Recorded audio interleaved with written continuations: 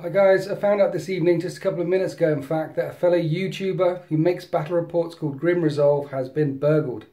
Had his camera stolen and obviously his life turned upside down a little bit, and he's a good egg, this Grim Resolve chap. There's a link in the video description below so you can go to his channel and see his 1-minute video. Also, he's set up a GoFundMe to help recover the costs, his camera, things like that. So I've dropped 50 quid in there, and maybe you guys want to show him some love as well. Maybe support him through the GoFundMe, or just like, share, sub, comment at Grim Resolve. Show him that he's not alone, and that no matter how many arseholes there are out there, that the world is full of good people like you guys.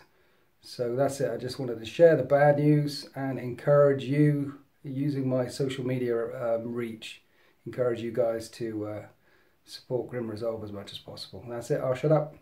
Happy wargaming.